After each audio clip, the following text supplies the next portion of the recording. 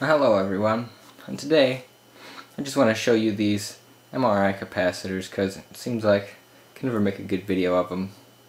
Now, High 1 Voltage 1 Rules has been giving me a shout on his channel, and I got a lot of subscribers, and I've been looking at you new subscribers, and I've been looking at your channels, and I can see that you guys like sparks and high voltage and arcs and things like that, so just to say thank you and just to show you, I'm going to be doing some explosions with these capacitors today. But first I want to show you a little bit about how they're hooked up and how they work. Okay, so these capacitors are they're DC electrolytic capacitors. They are 6,000 microfarads. They are 350 volts, and there's 10 of them there in series parallel connection. And it's what one of them looks like. I actually have quite a few of them just free on their own, but I saw this assembled in a nice bank and had to have it. And they're actually charged from 240 volts AC with a half-bridge diode rectifier, which is here.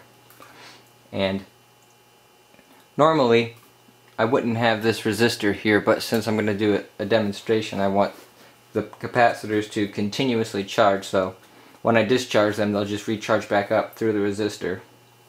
So normally we'd have 240 volts between here, and this neutral would be connected to the middle point on all those capacitors, and then the live end would be connected to the center there on the diode rectifier half bridge.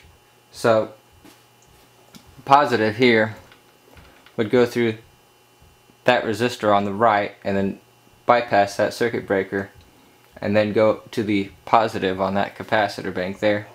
The negative would do the same. It would another resistor down, you probably can't see it, but there's another resistor down there which bypasses the circuit breaker and goes to the negative.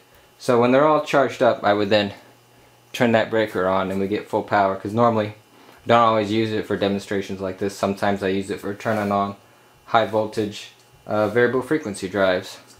But today I'm going to show it to you guys. I'm going to show you a couple discharges and a couple of high voltage victims, we'll say that, so stand by. Okay guys, just a word of caution. If you do manage to get your hands on capacitors this big, do be careful. Capacitors resist changes in voltage by producing currents, and they have very low internal resistances, so the current comes out virtually without limits. Thousands of amps can happen very easily. It's explosive. Now I'll be wearing hearing and eye protection because I value my hearing and my sight, and it probably won't be as dramatic on camera, but in real life you can actually feel the shockwave come off of the explosion. In the left there you'll see the voltmeter, and that will be measuring the actual voltage. If I let it go, it would go up to 680 volts, but I may only let it go up to 600. So stand by.